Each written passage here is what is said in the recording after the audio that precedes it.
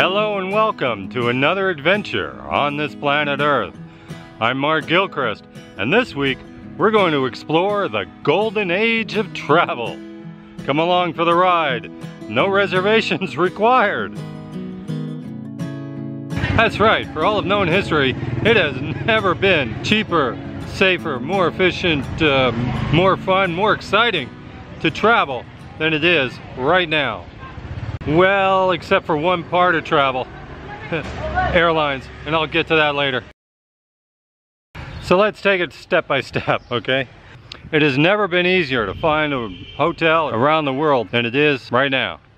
Websites like Airbnb and Booking.com certainly make it easier to book rooms, but they have done far more for the hotel and accommodation industry.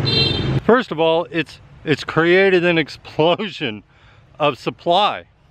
I've been into many towns where a decade or two ago there might have been only 1 or 2 hotels, but now you roll into any town, there'll be a dozen choices at the very least, sometimes hundreds. Second, the whole internet thing drives the prices down to an extent.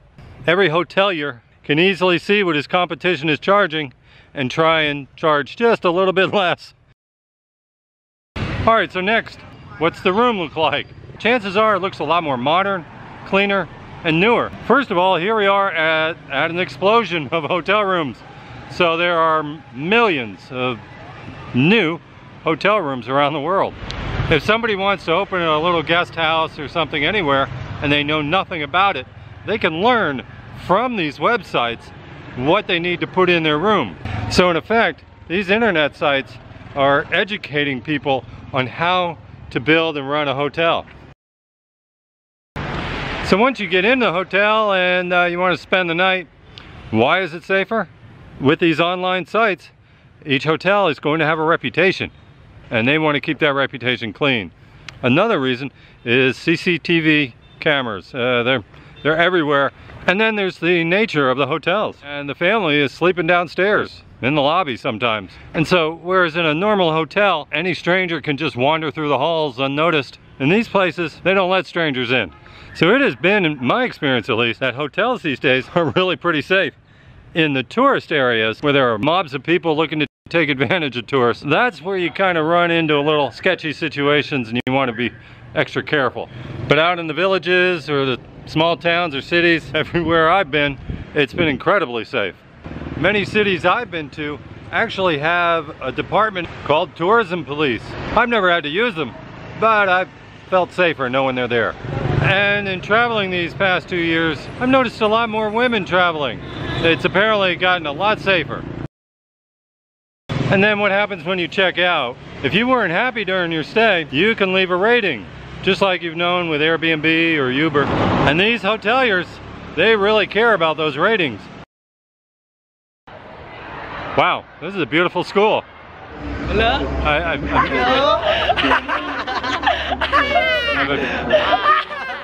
have a few friends here. I just wandered in on the campus. I thought they were gonna kick me off, but no. They just want to party between classes. Now let's talk about the hard times of travel these days. Yeah, that's air travel. Now, how many of you have traveled in the past few years? And how many of you have faced extra charges for bags, for meals, paid extra for a special seat? And how many of you have complained about that and said, man, it was so much better back in the old days? It certainly was simpler back in the old days, but was it better, really? Was it cheaper?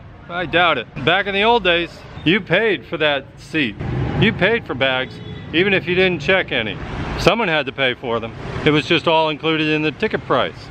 Here's another reason why this age of travel is golden. It's actually better now.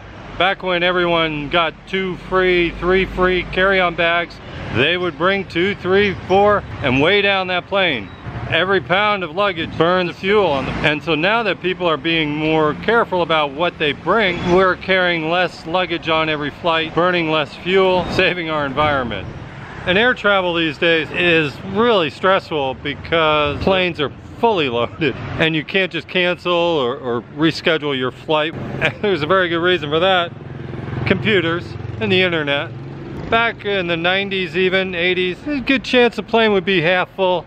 Nowadays, that plane is 90% full. That's because of online booking and the internet has made it very efficient. Now, when the planes were only half full, airlines could be a lot more lax in rescheduling and leaving your seat empty because it'd probably go empty anyway. But now it's a fight to pack every airplane as tight as possible. Is that a good thing? Yeah, it's a great thing. Supposedly it keeps costs down or it increases the CEO's bonuses, but for the environment it's a great thing.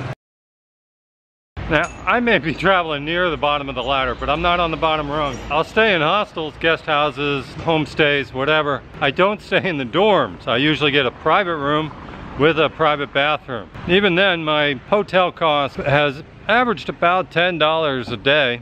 My overall cost for these past 2 years has been about $1,000 a month. My real expense, though, is that I'm not earning money.